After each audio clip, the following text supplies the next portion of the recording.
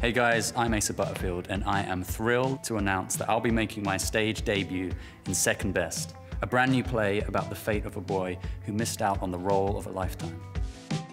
The premise of the play just really made me laugh. It really tickled me imagining who the person was that didn't get the role of Harry Potter. The idea of nearly being Harry Potter.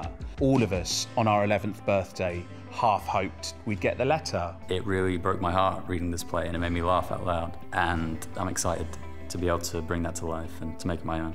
Tickets are available now. Join me at Riverside Studios for this limited run with Second Best.